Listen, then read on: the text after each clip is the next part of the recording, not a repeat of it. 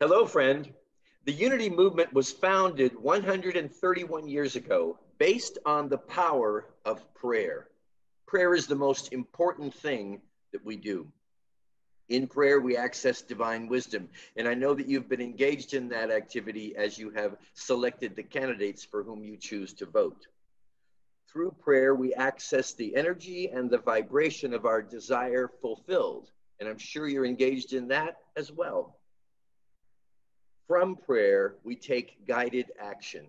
And I know that all of you have either already voted or you will between now and November 3rd. Finally, as a prayer, we surrender to God's will for our country and for all humanity.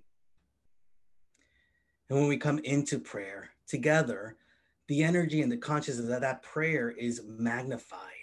As we are reminded where two or more are gathered, there is the presence of God. So let us join in prayer. Let us join in a vision of our oneness as a country and as one human family.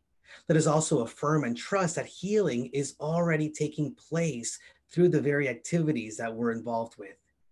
Each day until Election Day, we will be sharing this video and prayer at 6:30 p.m. Eastern Standard Time.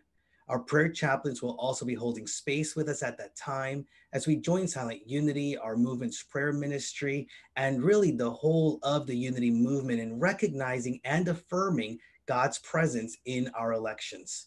So come, be a part of the consciousness.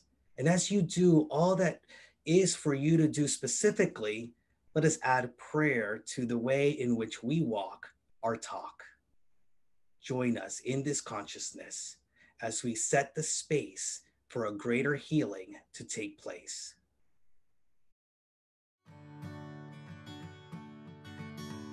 In this election time, we pray in the knowledge that all candidates are being called to the highest purpose, to serve our cities, states, and nation with integrity, compassion, and commitment.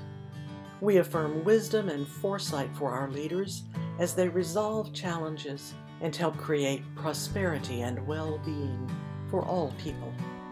We envision harmony, compassion, and inclusivity in all results. Together we stand for truth, understanding, and peace. Remembering all that unites us, we are guided forward to lift the energy of our nation and allow love to triumph. And so it is. Amen.